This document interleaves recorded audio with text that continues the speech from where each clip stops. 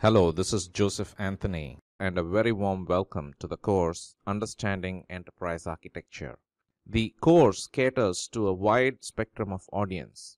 These include developers, IT and DevOps professionals, architects and designers, business analysts, project and program managers, enterprise architects, senior managers, and executives, typically within medium to large enterprises. But why do enterprises need architecture? Well, historically, it emerged from the need to gain a handle on the complexity of their current IT systems implementations and to create a roadmap to declutter IT systems. Somewhere along the way, though, the role of enterprise architecture transformed to address the whole of the enterprise rather than just the IT components of the enterprise. Why should you care, and what is in this course for you? The answer is it depends really on your interests and perhaps the current role you're playing in your organization and perhaps the career paths you're choosing to explore. If you are a developer, systems administrator, systems or business analyst, enterprise architecture could be an interesting career direction that you can work towards if you are interested in moving into more strategic roles that works with the big picture and enable large-scale transformation initiatives within your organization. If you are a project or program manager or anyone working within a team and interacting with an architect, a good understanding of enterprise architecture will help you better understand architectural perspectives and help you to have a deeper and meaningful conversations with an architect. If you are already a technical architect focused on implementations, or a solutions architect creating solutions that span across multiple systems and business units, you are most likely to be already familiar with the aspects of enterprise architecture. However, this course could provide you a good grounding that consolidates your understanding and completes the picture for you. If you are already an enterprise architect, use this course as a refresher on the concepts and to keep updated on the current thinking and views on this subject area.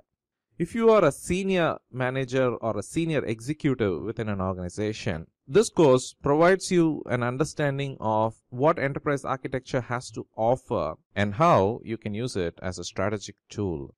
Module 1 is the current module which introduced the basic concepts of enterprise architecture and offered a working definition of EA and this overview of the course itself. The next module, which is the second module, provides an overview of enterprise architecture frameworks. It covers some of the popular frameworks in the market that are related to enterprise architecture. The module then offers guidance on their use in various scenarios.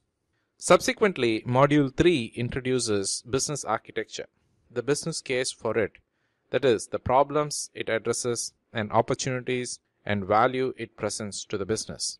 A working definition of it and some of the methods and conceptual tools that are used to capture and represent business architecture. In Module 4, we introduce applications architecture and elaborate on the significance of having a deliberate applications portfolio strategy for the enterprise. It also looks at the current and future trends in this space to get an understanding of the forces that are driving and shaping the evolution of applications architecture. Module 5 introduces the principle of using information as an enterprise asset and signifies the opportunity presented through strategic deployment of this principle across the enterprise through information architecture. Module 6 explores the technology or the infrastructure component of the enterprise architecture, and it offers a quick roundup of the key building blocks of the infrastructure component and also explores the future trends and directions in this space. Having covered the key domains of enterprise architecture between modules 3 to 6, module 7 covers some of the other specialized architecture practice areas emerging within the enterprise, such as cloud, big data, and social enterprise, etc.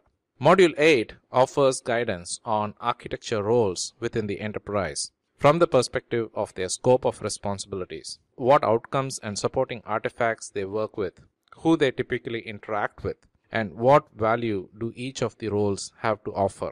Module 9 explores the role of enterprise architecture practice in the emerging turbulent business environments, and how the practice contributes towards enterprise agility, while at the same time how it itself is evolving from the traditional ivory tower practice to being a collaborative, hands-on and agile practice that supports enterprise-wide innovation.